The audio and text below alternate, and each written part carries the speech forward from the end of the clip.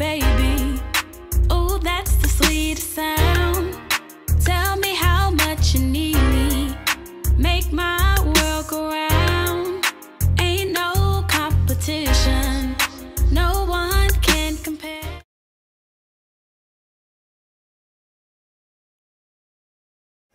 Hi guys, welcome back to my channel. So today I'm making a carrot cake loaf.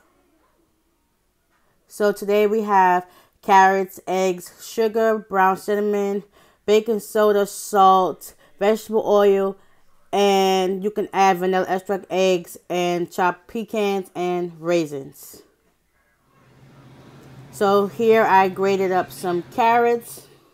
Inside I have some granola with raisins, some peanuts. I blended that up in the blender to get it as finely as possible.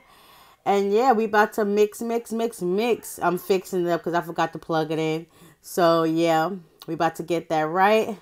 We about to blend, baby, blend. Yes, get it right. Yeah, look at them things fly. It got a great consistency. It was just grinding it to, put the oven on 350.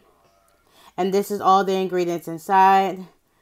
Now we're going to begin to blend and make sure everything is incorporated the right way so that we don't leave nothing behind. Look at them carrots and raisins and peanuts and granola, all that stuff together.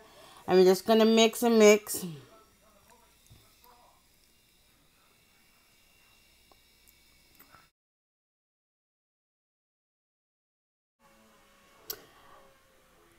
I continued to blend to make sure that everything was nice and smooth. So that's what we're just going to do. Let this continue to mix so that way, everything's incorporated the right way so that we don't have no lumps.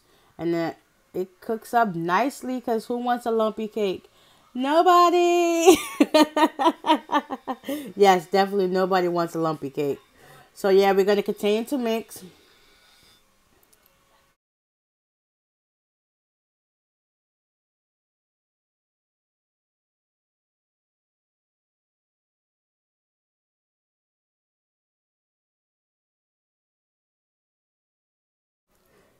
Okay, after we done mixed it all up, now I'm about to get ready to pour it in the pan. There's a little excess oil there, but it's fine. It's going to just cook into the cake. Like, a little bit of extra oil will not hurt.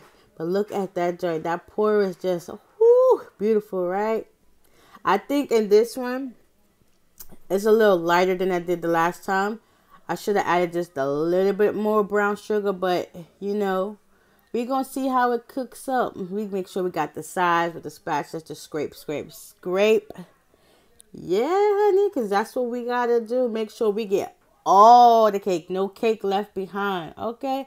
Look at all them carrots. And now I'm about to just smooth it out so that it's not lumpy.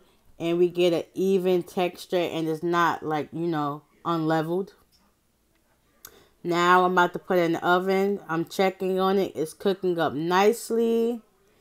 And here, you guys, here is the finished product. We have successfully made a carrot cake loaf. Thanks for watching.